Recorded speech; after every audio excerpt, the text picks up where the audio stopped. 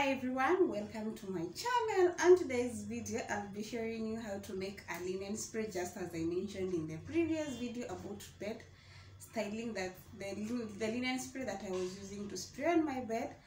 And in case you're new here, I'm Freepik, and on this channel we do interior design and lifestyle videos. Please subscribe, like and share this video. So here are the things that we'll be using to make the DIY linen spray. And you'll need a spray bottle, then you'll need a measuring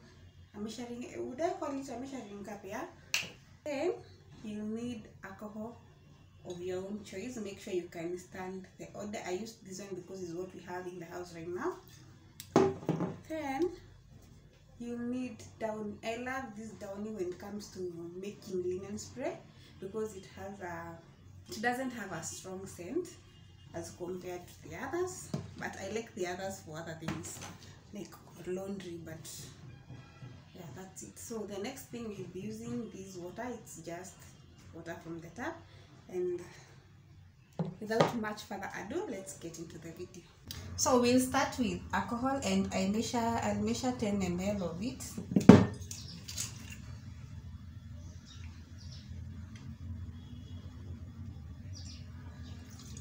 So make sure you don't use a lot, since alcohol has some odor and probably you can't stand it. The purpose of alcohol is to give the spray disinfectant properties. Also for the downy, it helps in reducing wrinkles on fabric, fights odors and refreshes the fabric. And you don't have to use downy. If you have the essential oils, you can also use them, but for my case, because I don't have the essential oils, that's why I'm using downy. It's a DIY, it's a budget friendly, remember. So we put our alcohol, our 10 ml alcohol in our spray bottle.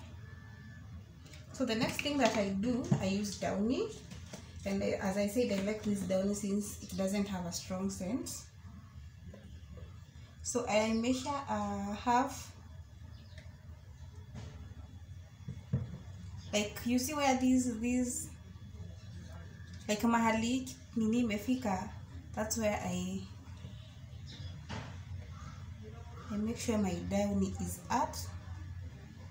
Since I'm not using a lot, I usually make this linen spray and I make sure that it lasts us about 2 or at most 3 weeks. I don't like making a lot because over time it loses its scent.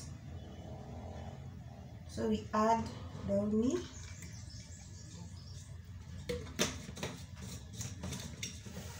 So we mix it a little bit before we add water. So for the water, you can add according to your bottle. You can add water of your choice. Like if you want to make a lot, you can add the ingredients. But since my bottle is small and I just want it to last 2 or at most 3 weeks, I will not be using a lot. So I add my water, and make sure when you're adding water, you leave enough space to shake so that when you shake your ingredients, they'll be able to mix up. So we add water and don't fill it up. That's what I was trying to say. So you leave room to shake these things together. So you mix up. Before you use the linen spray, after you've made the linen spray and you're using it on another day, make sure you shake it well before you use it, so that the ingredients will mix up together. So that's what I'm doing here. This is how I make the linen spray. It smells so good, as you can see. And that's it. So this is our end product. We have a brand new linen spray. And the good thing about downy is it's affordable. We have the small sachets at the shop that goes for around, I think, 30 bob if I'm not 30 shillings if I'm not wrong.